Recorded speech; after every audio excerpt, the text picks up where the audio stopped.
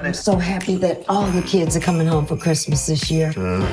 What? Hey, it's just that we're gonna have a lot of loud folk in our house. And now we can't even walk around naked for the holidays. Brian, we have never done that. Well, it's on my bucket list.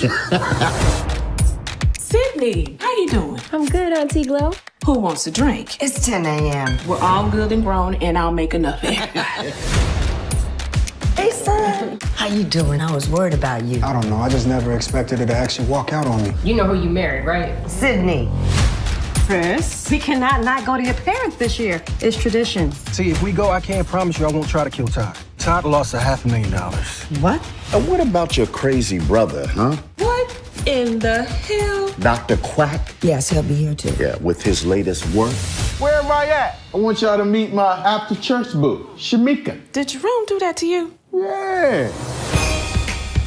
Have you spoken to Dad lately? He's acting weird. Some secret, but he had to go before he could share. And you're sharing it already. Damn, Sid, you can't hold water. I don't think I'm looking for something serious right now. Maybe something serious is looking for you.